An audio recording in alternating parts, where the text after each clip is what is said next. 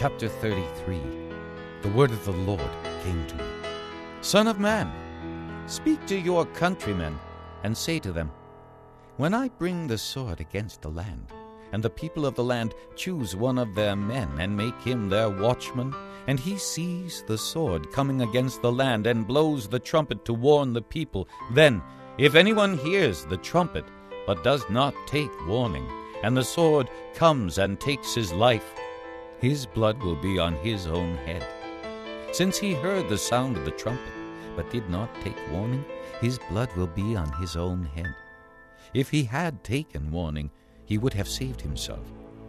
But if the watchman sees the sword coming, and does not blow the trumpet to warn the people, and the sword comes and takes the life of one of them, that man will be taken away because of his sin, but I will hold the watchman accountable for his blood.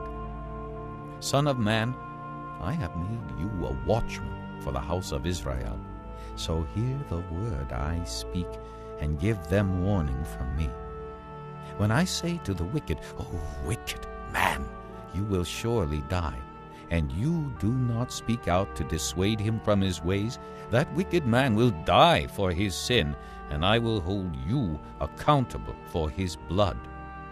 But if you do warn the wicked man to turn from his ways, and he does not do so, he will die for his sin, but you will have saved yourself. Son of man, say to the house of Israel, this is what you are saying. Our offenses and sins weigh us down, and we are wasting away because of them. How then can we live? Say to them, as surely as I live, declares the sovereign Lord, I take no pleasure in the death of the wicked, but rather that they turn from their ways and live. Turn from your evil ways. Why will you die, O house of Israel? Therefore, Son of man, say to your countrymen, the righteousness of the righteous man will not save him when he disobeys, and the wickedness of the wicked man will not cause him to fall when he turns from it. The righteous man, if he sins, will not be allowed to live because of his former righteousness. If I tell the righteous man that he will surely live, but then he trusts in his righteousness and does evil, none of the righteous things he has done will be remembered.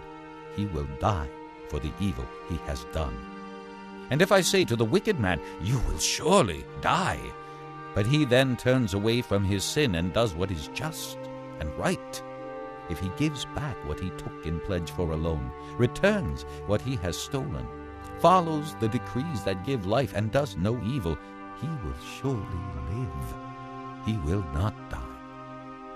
None of the sins he has committed will be remembered against him. He has done what is just and right. He will surely live. Yet your countrymen say, the way of the Lord is not just. But it is their way that is not just. If a righteous man turns from his righteousness and does evil, he will die for it. And if a wicked man turns away from his wickedness and does what is just and right, he will live by doing so. Yet, O house of Israel, you say, the way of the Lord is not just, but I will judge each of you according to his own ways. In the 12th year of our exile, in the 10th month, on the 5th day, a man who had escaped from Jerusalem came to me and said, the city has fallen. Now, the evening before the man arrived, the hand of the Lord was upon me, and he opened my mouth before the man came to me in the morning. So my mouth was opened, and I was no longer silent. Then the word of the Lord came to me. Son of man, the people living in those ruins in the land of Israel are saying, Abraham was only one man, yet he possessed the land, but we are many. Surely the land has been given to us as our possession. Therefore say to them, this is what the sovereign Lord says.